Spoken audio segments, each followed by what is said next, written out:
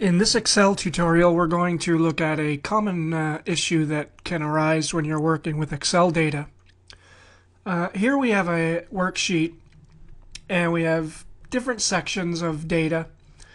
We have some names, we have some regions, we have some sales.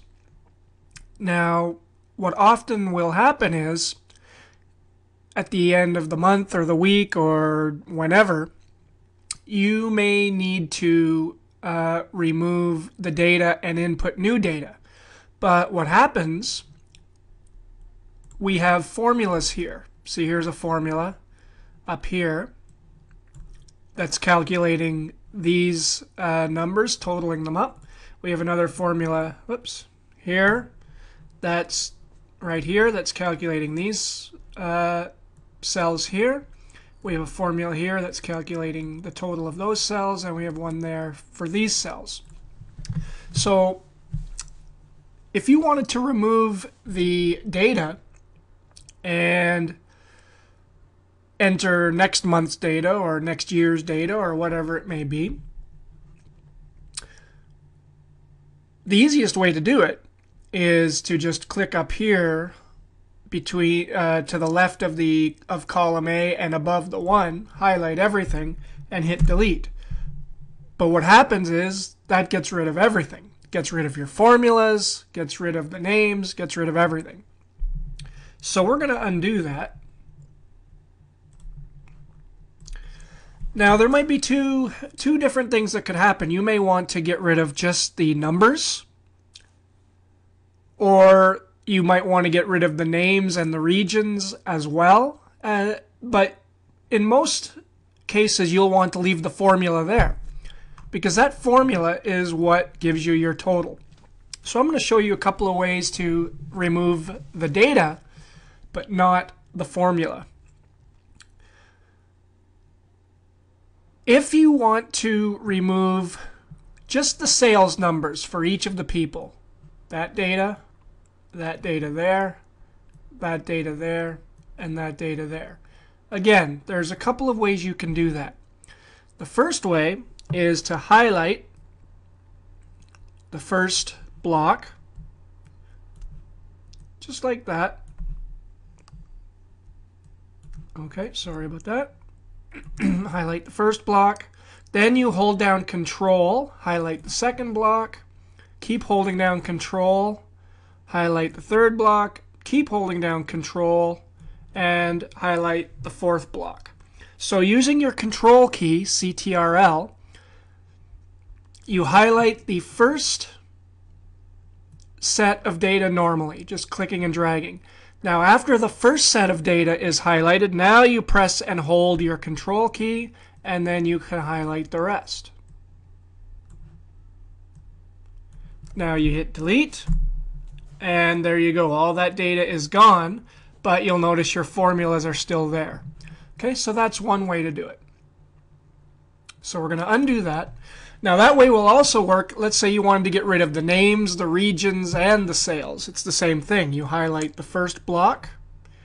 Now you hold down your Control key, highlight the second block, highlight the third block, highlight the fourth block, hit delete, and there you go. It gets rid of everything that you highlighted.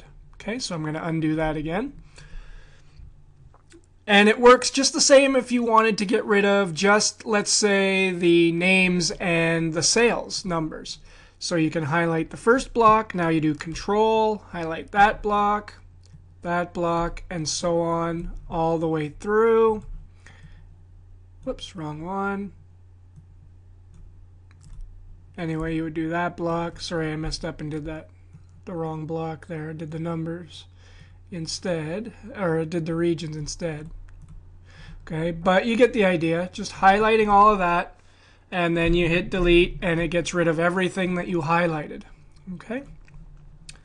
Another way to do it, if you want to get rid of just the numbers, because your salespeople and their regions may be fairly constant. So what you can do on your keyboard, this is on a PC keyboard, by the way, you can hit, without highlighting anything, just have your worksheet normally. what you can do is you can hit the F5 key, and it brings up this Go To window right here. Now we're going to click on Special, and we want to select Constants, and we want to make sure that just Numbers is checked off. Okay, so we want to highlight Constants and Numbers. Now we click OK, and you will notice that it is highlighted here, all of our numbers.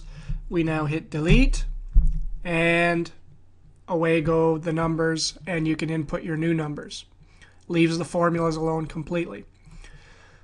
Same idea again. This has a little bit of a downside to it, though. This next thing I'm going to show you, F5 again, Special, Constants, and now if we leave everything highlighted, numbers, text, logicals, and errors, we click OK. See, it highlights everything but the formulas.